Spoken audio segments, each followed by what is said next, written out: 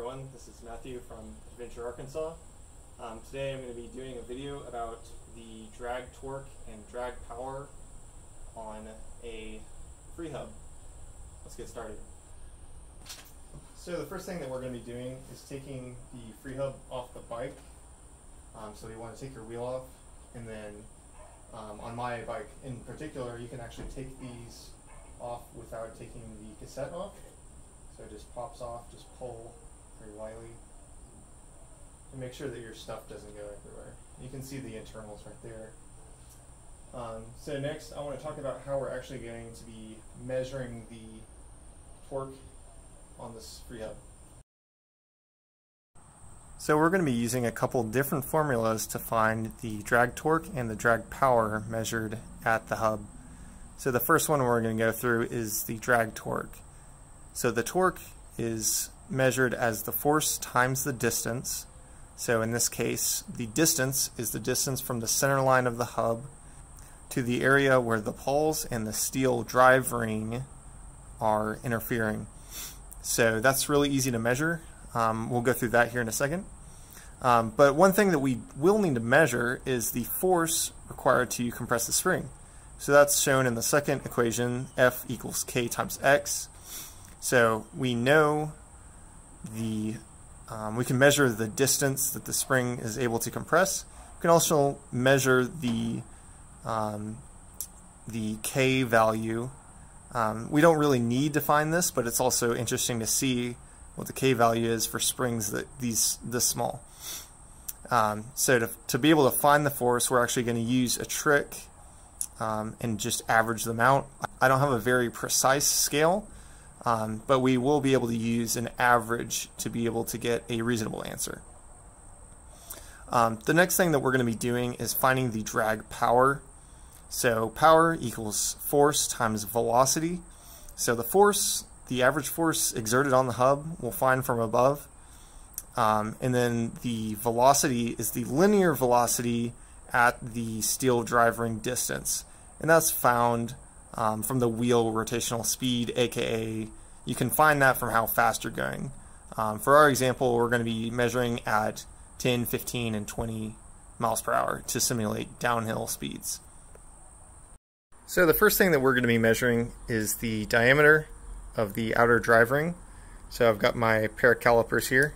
I'm just going to use this, bring it out like so. We'll get a nice average reading of 40.5 millimeters, 40.51 millimeters. So we'll go ahead and record that and then divide that by 2 to get the radius. So now that we have the distance small d at 20.25 millimeters, the next thing we want to do is find the average spring force. And to do that, we're going to take the springs out, place them on the scale here, and then use a hard surface that's flat. You can use like a plate or anything like that. I just got this letter opener since it's plastic and fairly hard.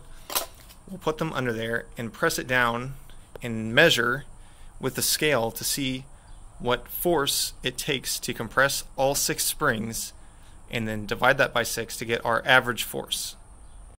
Now that we have the springs out, I'm going to go ahead and measure their compression distance. So if you can see here, they're right at 4.11 millimeters. Really small springs. Then I'm just going to take the caliper set. So I had a bit of bad luck. When I was compressing that last spring, it kind of jumped out, and I'm in my backyard right now, so it's gone forever. I'll have to order another one. But as you can see, the compressed length is 1.52 millimeters. So we're going to use that to calculate the K factor. Okay, so now to measure the force, I've got all 5 of my springs standing up. We're going to open our scale. We have it in metric units, so we're going to be measuring in grams. Okay, so it's fairly balanced. So you can see that it's already at 9 grams. That's how heavy that little card is. And over here, we'll be able to see how compressed it gets.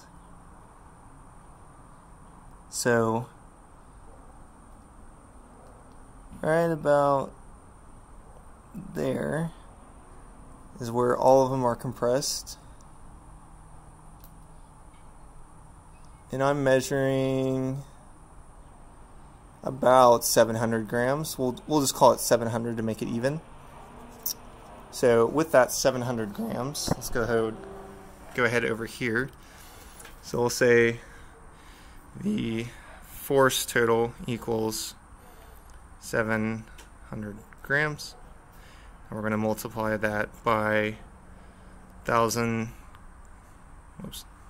grams, 1 kg, and then multiply that by 1 kg to 9.8 newtons. For everyone that hasn't taken physics and stuff like that, this is just a quick conversion to get a weight. So this 700 grams is in a weight similar to pounds, and we're going to transform it into a force, which is measured in newtons in the metric system. So we'll go ahead and I'll get my calculator out and do that real quick. So whenever you do all the math, multiply everything out, you get 6.86 newtons for all 5 springs. And if you divide that by 5, you get 1.39 newtons per spring to do a full compression. So I thought about my math a little bit more, and I'm going to continue with this video with a few assumptions. So the first one is going to be that all the force that we put on the spring to compress this pawl into it is going to be lost whenever that spring returns to uncompressed. So essentially what that's saying is that all the force that we're putting in to compress this is lost, because whenever the spring returns and the pawl returns, it doesn't give anything back to us. It just slams into place and it doesn't gain us any net forward motion. So that's my first assumption. That means that all this crap down here with angles and stuff doesn't really matter, because we're just going to be using the spring force and then multiplying it by that distance.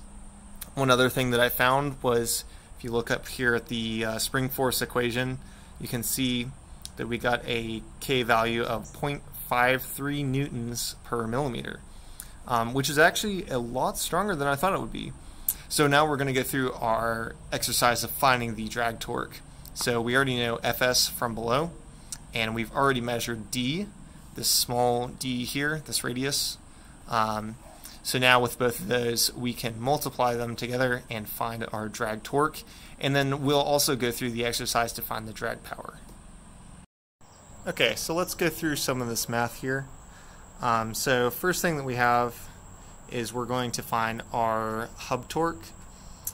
So we're just going to use F times D. So from earlier, the pawl force exerted on the drive ring is the spring force times 6, which equals 8.22 newtons. And then from earlier, we've measured the radius of the drive ring at 20.25 millimeters, or 0.02025 meters. So our torque is going to be the force times the distance, and it equals 0.166 newton meters of torque, and that's just from the springs, or about 0.122 pound-foot of torque. That's pretty much nothing. You can kind of figure it out if you had a 1 foot long wrench and you put down 0.12 pound force of force, you would get this number. So next, let's look at the power. So to calculate power, we're going to use the formula power equals force times velocity. From earlier, we have the spring force equal to 8.22 newtons. And then I measured my wheel at a 28-inch diameter. It's a 27.5 by 2.6 inch wheel. Notice that this actually will change for 26 versus 29. 29-inch wheels are going to be a lot larger, and thus have less rotations per second. So they'll actually experience less drag force from a freewheel hub. That's just an interesting note. So what I've done is I've converted the 28-inch diameter wheel divided by 2 to get a 14-inch radius, and then change that to feet. So the formula we're using is the rotational speed in radians per second is equal to the linear velocity divided by the radius that you're observing. So at these different speeds, we have a different linear foot per second at the wheel. So that's what speed the very edge of your wheel is rotating at.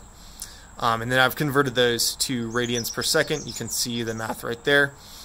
So next we're going to go down and just measure the linear velocity at the steel drive ring in the hub. So we're going to use that same formula, just arranged differently.